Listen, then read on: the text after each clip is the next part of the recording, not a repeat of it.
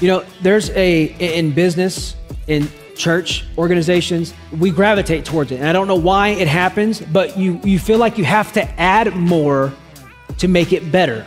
So if we want our church to grow more, we're going to add more groups. We're going to add more programs. We're going to add, and all of a sudden everything gets so tangled up and it chokes the life out of the church because we stopped being simple and we started trying to make everything complicated. And we got to do this, we got to do that. And we forget that God is both the God of subtraction and addition.